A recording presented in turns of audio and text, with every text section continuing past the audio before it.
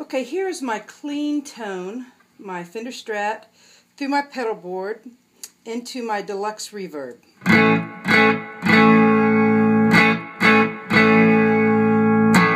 The only pedal that I have on is the Deja Vibe, and it's giving me a slight boost. Off. Slight boost. You'll hear it more once I have a little bit of overdrive turned on. Now, here's Tube Screamer number 1.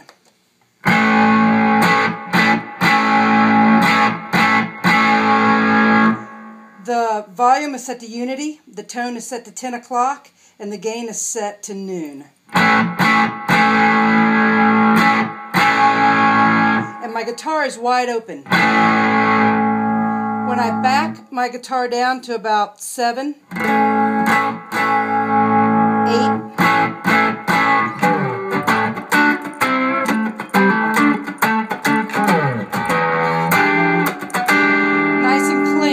if I bring my volume wide open, it's going to put more volume through the pedal, so I'm going to have more distortion come out.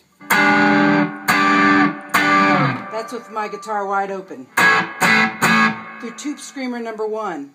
Now I'm going to bring in my Tube Screamer number 2, and they're going to be stacked.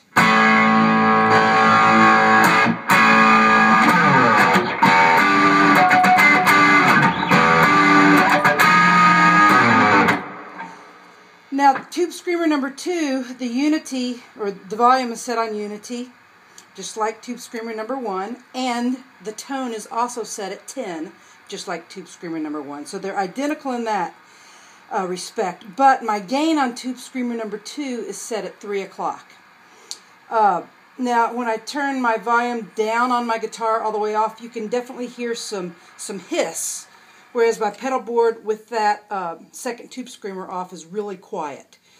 So considering all that I have going on here and an overdrive on, that's very, very, very quiet. But when you do bring in a second Tube Screamer to the mix, you're going to get some noise. So just beware of that. So again, if I have my guitar wide open, I'm going to get the most amount of signal going through these two distortion boxes, hence the most amount of distortion coming out. So when I'm playing and singing, I back my volume down to about 7. That takes the edge off of the distortion, cleans up my tone a lot, so I can do my verses, I can sing over this, and when I go into a lead, open my guitar wide open.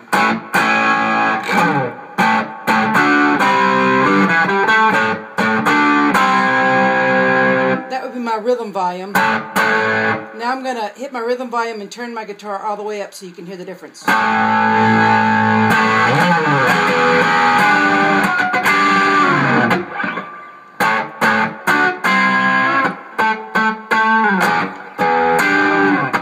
By turning my volume down there, I have it about 6.5 or 7. Okay? So I really like to be able to craft my tone and my distortion, my sustain, just the whole, just everything it is that I use as a springboard to play from. If I want a little bit cleaner sound, one Tube Screamer. Anytime I want to clean up either, just back my volume down on my guitar. Remember, less gain in, less distortion out, whether there's 1 or 2 Tube Screamers. 95% of my show I have both Tube Screamers on. And that's when I'm playing 3-piece rock and roll. Now, when I've played with other bands to where there's, multiple guitar players on stage, maybe keyboards, I tend to play with one Tube Screamer on about 70% of the time and only bring my second Tube Screamer in for leads. So, it's a pretty 3-piece band kind of sound to have both of these Tube Screamers running. Now, my line 6 delay. Here's the delay that I use most of the night. It's on my first pedal.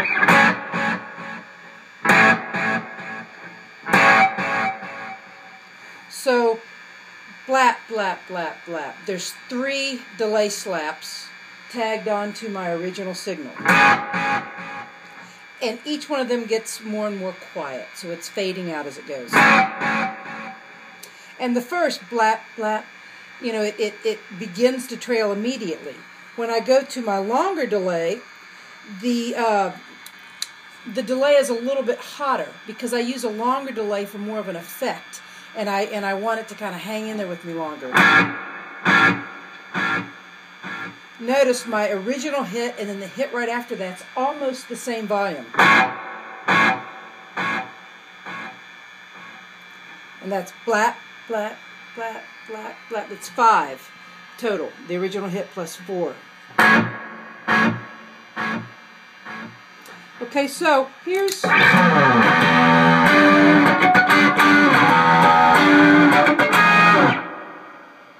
with nothing. Here's with my short delay.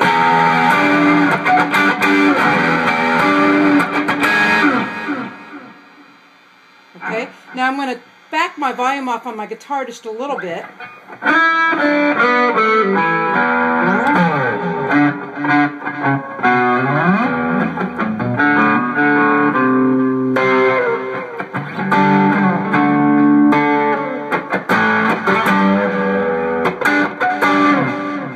See how you can tell the delay's there, you can hear it, but it's not getting in the way, it's not stepping on what I'm doing.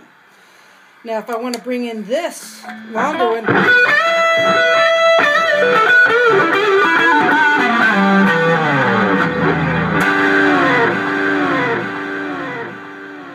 so if I'm playing a lead, you know, and want to have some delay on, I typically go for this first one, like, you know, 7, 8 times out of 10.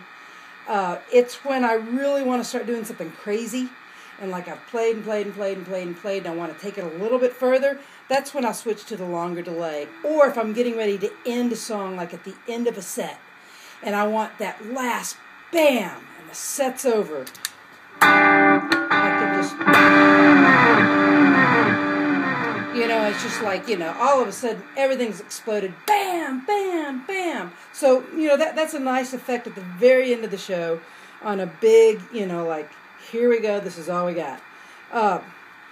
Now, I have another delay, this Memory Man, and all of these are tap sensitive, although I don't use this tap, I just use these, I have them set just where I like them. But this one here I can bring in and I can tap whatever volume I want.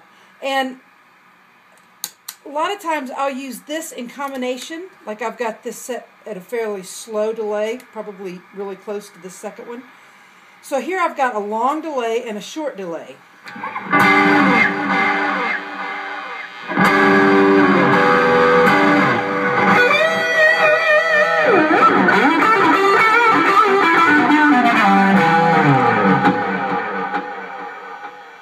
That sounds kind of like a space echo.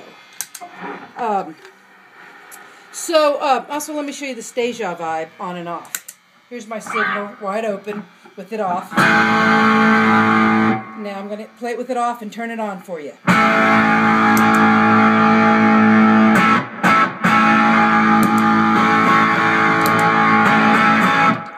love that. I just love it. And like I said in my first video, this Deja vibe puts out a very weak signal. I think it's defective out of the box and didn't realize it. I've gotten used to it. I love it the way it is. I'm going to keep it. But I've heard other people use these and they have a much stronger signal.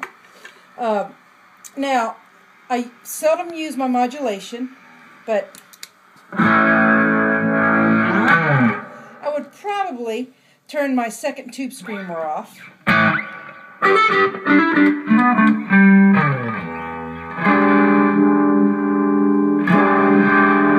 There's my like roto vibe. There's my chorus, vibrato, and tremolo.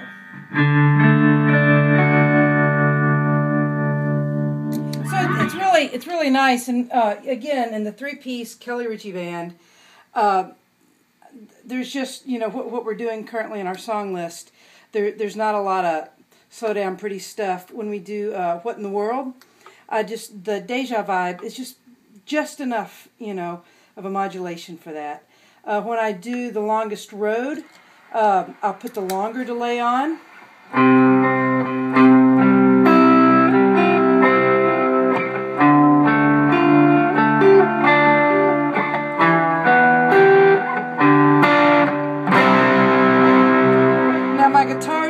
down to about 5 on my guitar volume itself.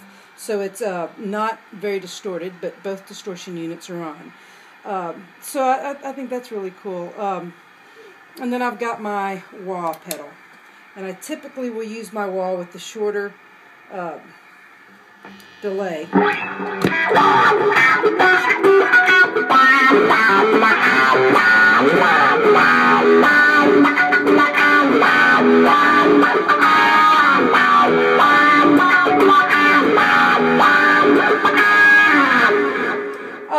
Also, I like to, you know, that's great for rhythmic kind of, you know, it really breaks up a lead and you can get like really kind of funky.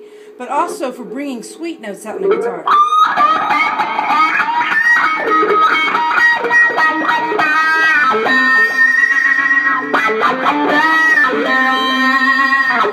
You can kind of like surfing. You can hit that sweet note when that harmonic begins to kick in. You can grab it with this wah-wah pedal. Really make it squeal. That's a lot of fun. And then finally, the last thing I want to go over is my volume swells.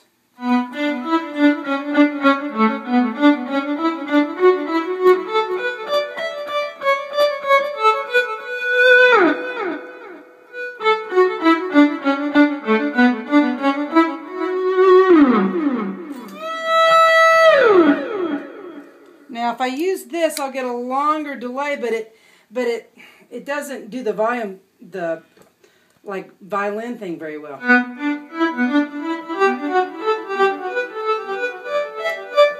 Because by the time it delays, I'm already on to the next note. So it kind of, you know, gives you a whiplash. It hits you on the backside as you keep going. So that doesn't work so well. So you want to make sure that you've got pretty tight delay, not too fast, but definitely not too long. And so that's my pedal board. That's my amp. Again, my volume right now is on 2 because I'm recording this with my iPhone, and the microphone, you know, I don't want it to be too distorted. I apologize if it's distorted to some degree. My treble is just shy of 5, and my bass is wide open, and my reverb is on 2. Now, before we turn this off, I want to show you a little box that I discovered this last week. I'm going to switch from my deluxe amp to this Caliber 22 by Electro Harmonics. It's a little 2-watt amp. It's amazing. If you get one of these, do not plug in the power until you plug in the speaker. And I've got this running into my speaker cabinet. Normally I use this as an extension speaker to my deluxe reverb. I did not have that plugged in. I've got this plugged into it. So what I'm going to do, I also have a TC Electronics reverb unit because it does not have reverb. And there's just a bright and a normal switch. That's the only EQ. So I've got it on bright, and I've got the volume set about 8:30. It's not even at 9 o'clock. I've got the reverb set on spring. Take a listen to this. Here it is with no distortion.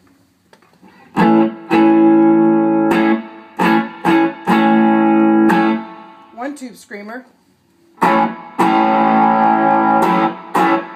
And 2 tube screamers.